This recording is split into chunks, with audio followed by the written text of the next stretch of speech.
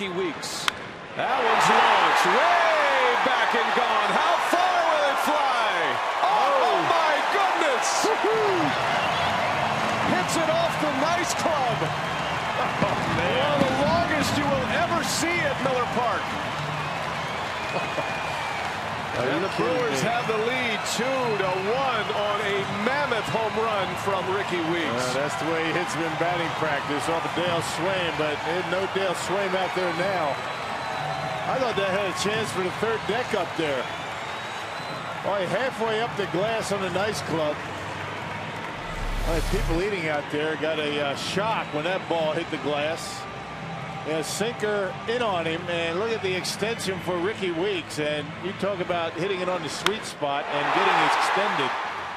It's just a matter of how far that baby was going to fly. Check it out. My goodness.